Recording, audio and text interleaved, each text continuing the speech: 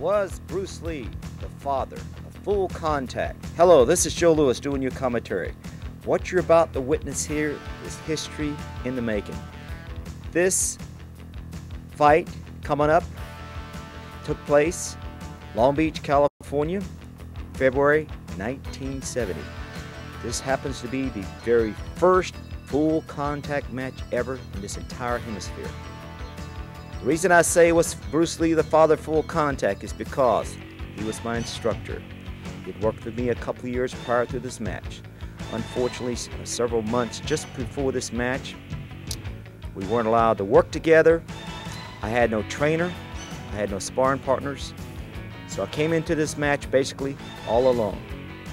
I was working out at Mr. Chuck Norris's karate school. Mr. Bob Wall had given me a key. I went down there every morning at 7 o'clock to work on the heavy bag, and then I did the road work later in the afternoon. As you can see here, the match is getting on the way. Mr. Greg Baines from Northern California, I considered at that time to be the best heavyweight in the United States, if not in the entire world. You can tell his back is very broad. He had beat just about everybody. This is the first time he and I were able to get together. You see the double right hook coming up there? That was one of the moves that Mr. Bruce Lee had showed me. I try to use this move quite often in my training against a heavy bag, and it proved to be the successful winning combination, as you would see coming up in round number 2. That's Mr. Steve Armstrong from Tacoma, Washington in the background. He's our referee at that point. We clashed a lot here. We did a lot of inside fighting. The inside fighting seemed to be to my advantage. In those days, you were able to jam up the full contact fighters' kicks, who were basically point fighters converted over into full contact, coming across with hand combinations on the inside, as you just saw there with my right hook. You see my head moving a little bit, but unfortunately in those days, a strategy wasn't that good. Bruce Lee was a principle-centered trainer. In other words, he stressed quite a number of principles, such as good, strong positioning, being able to bridge the gap fast, being explosive off that initial move, working quite a bit on mobility, which you see me moving there. Unfortunately, I didn't move quite enough, especially on the inside, where the mobility proves to serve to your advantage. There I'm coming in with a side kick and keeping your opponent from firing, hitting you on the inside, keeping him off balance. There you see Mr. Baines coming in, swing a little while. Unfortunately, he would fire one punch and his other hand would drop down. Mr. Armstrong stepping there and breaking us up. Actually, judging from the physical conditioning of both of us, you can imagine what it would be like to be in a clinch with either one of us at that particular time. The injury level here is soaring in this particular match. There ends the first round. I go over. This is Mr. Jim Harrison from Kansas City. Currently lives in Montana. Stepping in, he was my cornerman. Mr. Harrison and I fought about 6 months after this match in Dallas, Texas, in the very first United States title fights in full contact. Mr. Harrison knocked out Mr. Vic Moore at that time as a middleweight, and I won the first United States heavyweight championship myself, beating a Mr. Ed Daniels, fortunately a good friend of mine at that particular time. You note also in this particular match, I was wearing sneakers. Mr. Greg Baines chose to come in there wearing nothing on his feet. Mr. Baines at that time was a black Muslim. That was a pretty strong movement at that time. If you remember the 1970 Mexico Olympics, and he and his Muslim friends did their little orientation just prior to this match.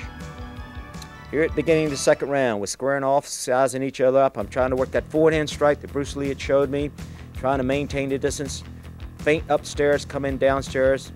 There it seemed to look like I walked into a left hook by Mr. Greg Baines, but he wasn't really sitting down on those punches. He wasn't really getting his weight behind those techniques. There I'm working my double right hook.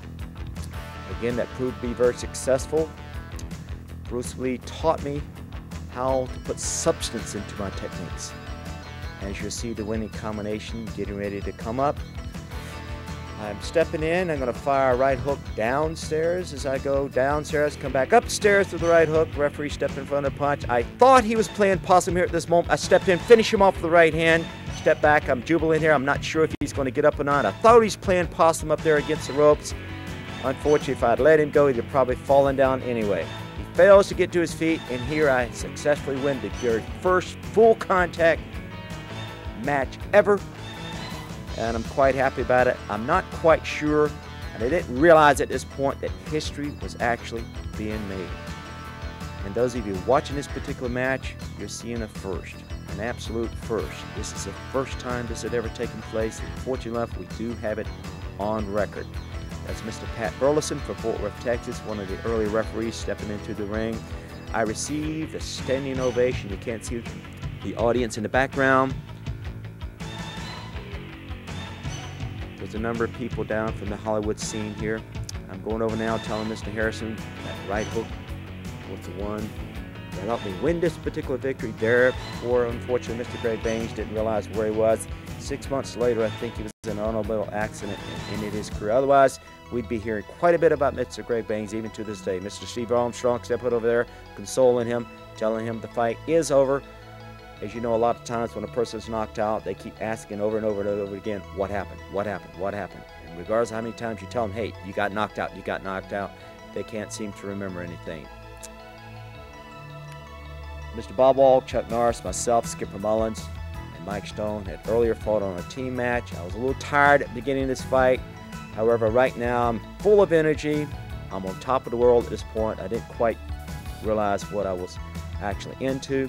I'm going to be showing you now some of the techniques, some of the principles which Bruce Lee had showed me, which helped me to come to victory in this very first full contact match ever. Hello, I'm Joe Louis.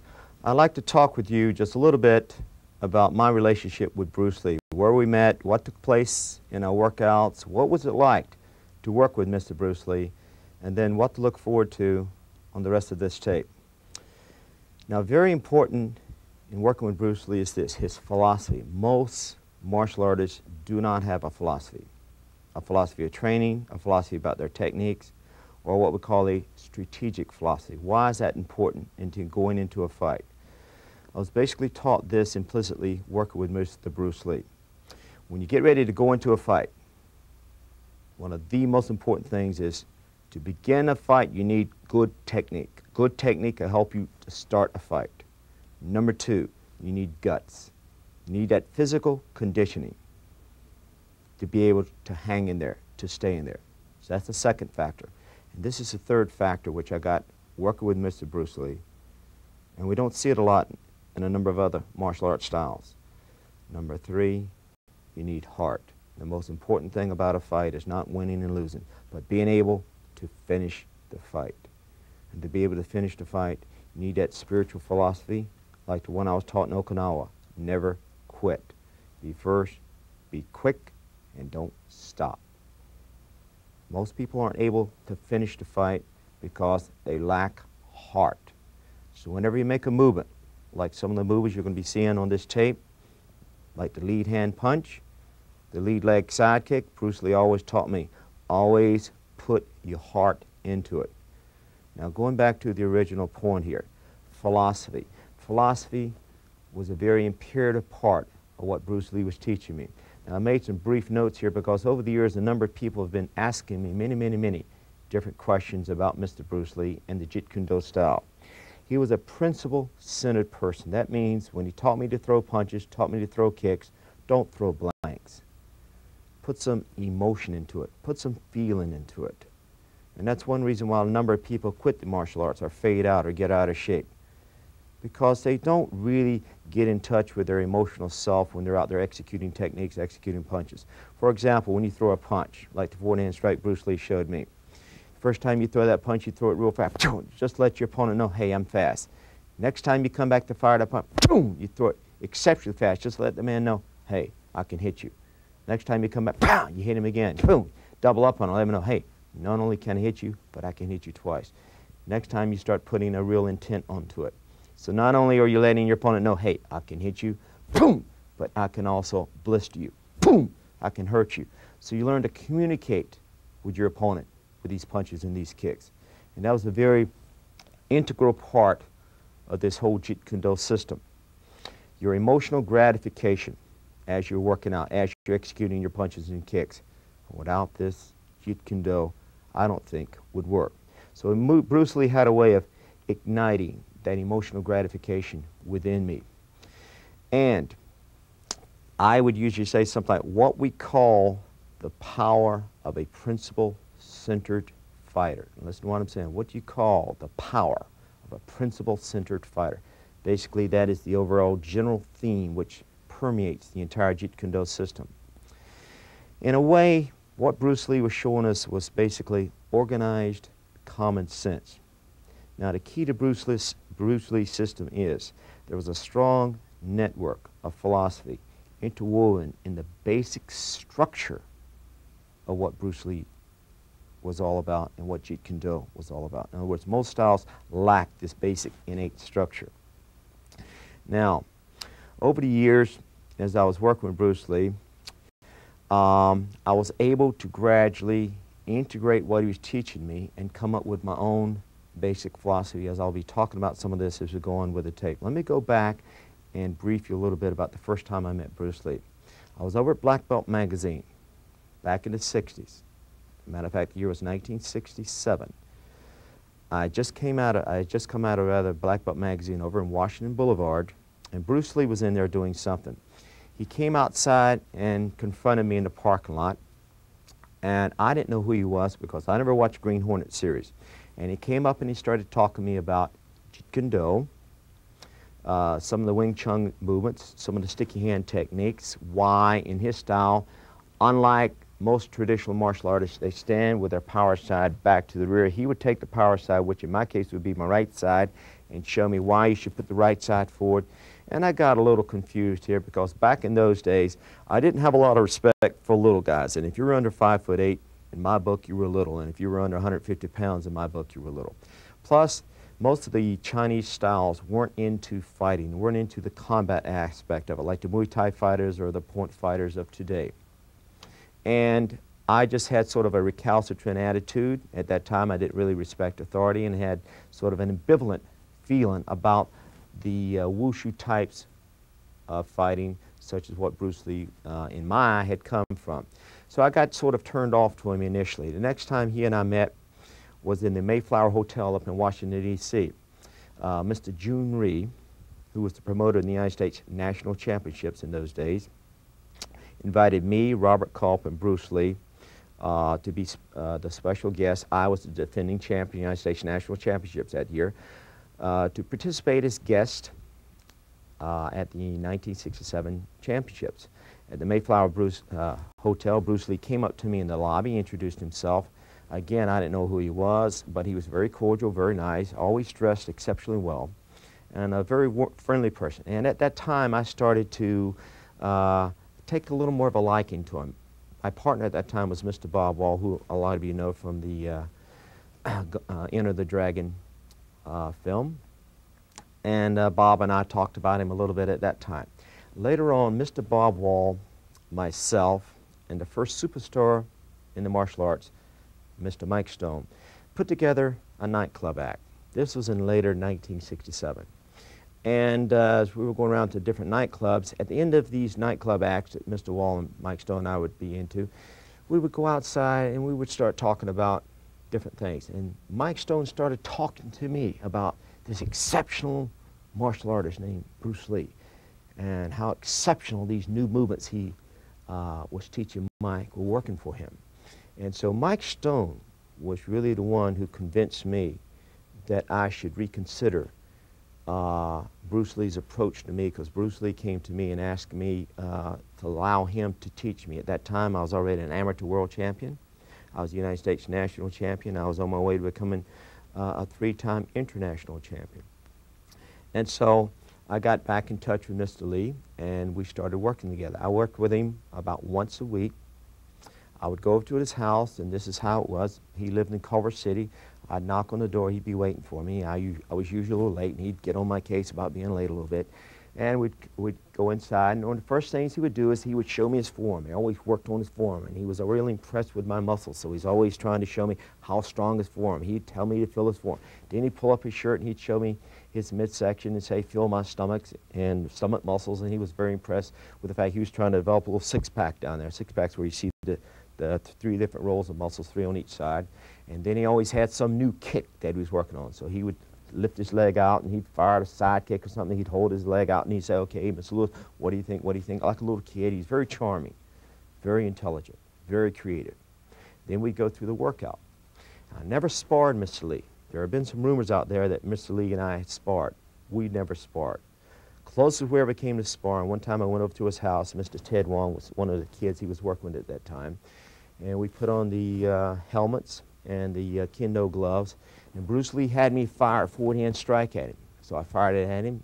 He sort of slipped off the side, but I was getting pretty quick in those days. Then he asked me to fire it again. I fired again. His timing wasn't quite there yet. Then the third time I fired it, he slipped to the side and came back with a triple counterpunch. Pow, pow, pow. Kind of smiled, took his helmet off. And that was the closest we ever really came to sparring. We would do drills where we would square off in front of each other. I'd fire a side kick at him, he'd fire a side kick back at me, back forth, working on different types of either timing, distancing drills, or bridging the gap drills, or what have you. But we never actually sparred. There were some inconsistencies in the Jeet Kune Do system. Now, I plan to get into these in my a second part 2 tape on this. But basically, the inconsistencies which I differed were, in the Jeet Kune Do style, they did a lot of trapping movements. And when you do the trapping movements, the shoulders tend to be squared off with your opponent, the way you would run against a lineman in football, instead of the shoulder being perpendicular to your opponent. When your shoulders are like this, you know in wrestling, all a person has to do is push or pull you and you're off balance. Plus, he was always talking about your center line must be closed. Your face, your solar plexus, and groin, that center line must be closed at all times. And so I felt the center line was always open, and there was sort of a contradiction there, what he was trying to tell us and when they did the stick hand. So what you're going to be seeing on this tape is a simplified version of the Jeet Kune Do that I felt actually worked. And so I cut out a lot of the things which I didn't feel were really relevant. Jeet Kune Do is an integration of many martial arts, always changing. And what I want you to think about here is part of being a good teacher is to be able to go out and teach what you've learned, or to be able to go out and practice what you've learned. And although Bruce Lee did not want me showing anyone his material, I felt like it was very imperative for me to work with another sparring partner. And I hope you enjoy this tape. Thank you. All right, at this point, I want to gradually start showing you some of the moves that Bruce Lee worked with me on specifically. I'm going to rush through this, and the transition that's going to take place in the next 30 minutes perhaps took place over a period of 4 to 6 months of Bruce and I working together. Basically, he would show me some drills, and I would go and work on it for a week. I'd come back, he'd show me something else, so forth and so on. One of the first things I want to point out is, let's pick it up in terms of what my style looked like at the time Bruce and I actually started meeting. All right, now zoom back and watch my stance here. In the old days, I used to fight like this. In Okinawa, I learned to fight with my right side forward. As I fought with my right side forward, I would have one hand in front of my rib cage like so, one hand down along my side, like this, protecting my side. And we concentrate a lot on front hand strikes to the face like this, and a lead-off side kick off the front leg. So stepping up this way, folding a knee, and just blocking it straight in. Sometimes we would step behind and lock it straight in at our opponent. So a lot of what Bruce Lee did was, in the beginning, he did start copying my fighting stance, which he thought looked pretty theatrical, and it did for film work. I switched, when I came over from Okinawa, switched from fighting right side forward. I switched back and started fighting left side forward because I got a real bad bone bruise on my heel a week before the 1966 United States National Championships.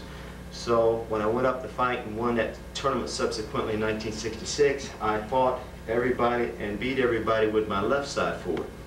So at the time I met Bruce, my fighting stance looked something like this.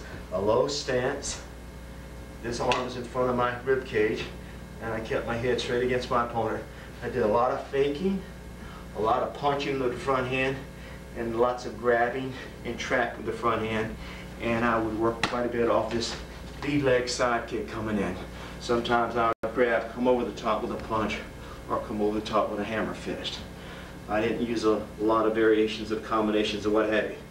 Facing straight ahead, my stance looks something like this. Protect my rib cage, I put my elbow in front of that. Protect the groin, I put my fist in front of that.